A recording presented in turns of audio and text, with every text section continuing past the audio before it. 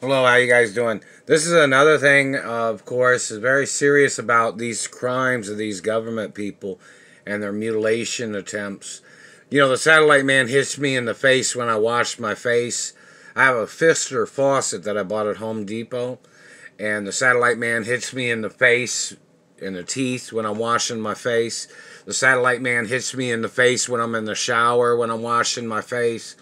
And when I'm washing my body in the shower, the satellite man has been hitting me in the teeth and the face. You know, when I wash my mouth or I wash my face and you mouthwash or whichever. And the satellite man has to get arrested. There was a cult of criminals and branches of government back in the 70s or 80s where they used to terrorize people when they look in the mirror. These satellite controllers have to get arrested. They've been doing these things for a long time, whoever these people are. They've been terrorizing me for a long time. I am who I am. I don't have plastic surgery. My face is real. My x-rays are on record.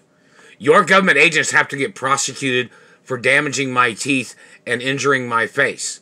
And you fractured my face. My face has been fractured for like 13 years from their satellite abuses. Who are you to tell me or to be abusing me to say that I can't look in the mirror at myself? Who the hell are you? Who the hell are you, government man?